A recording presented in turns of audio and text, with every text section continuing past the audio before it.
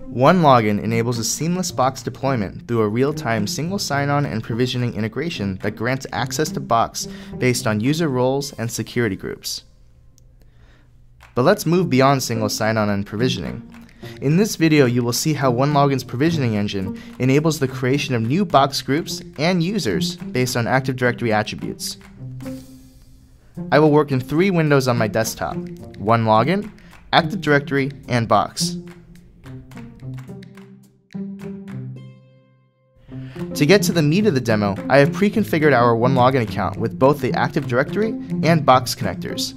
These 2 connections take just minutes to set up.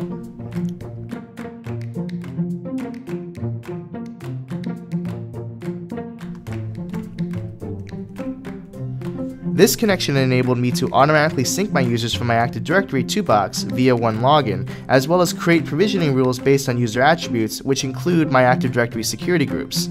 It enables all users to use their Active Directory credentials to access the Box application. You can see my Box account is configured with just 2 groups: Finance and Sales and Marketing. Now let's say I have a new user joining the company and I need to add them to my directory, as well as grant access to Box and other relevant applications. I'll create this user in my Active Directory, and then I'll give this user an email address.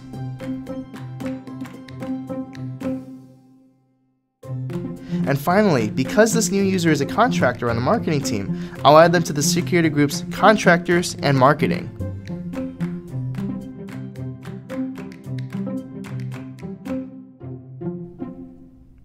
From Active Directory, this user is instantly and securely provisioned via OneLogin into Box and made visible to the Box administrator. In this case, I had configured OneLogin to place the members of the Active Directory group called Marketing into the Box group called Sales and Marketing. You can see that they have been added to this group. OneLogin reads all groups in Box, so you can use our rules engine to define which set of base groups a user gets access to. OneLogin also supports automated Box group creation from Active Directory. If you recall, the group Contractors did not previously exist in Box, but with the addition of this new user, OneLogin was able to pass over specific AD groups to be automatically created within Box. It's just that easy to create users and groups in Box from day one. This group provisioning feature is a game changer for groups provisioning. Let's review what is possible. First, we can grant users access to existing Box groups. Second, we can automatically create specific AD groups in Box as Box groups.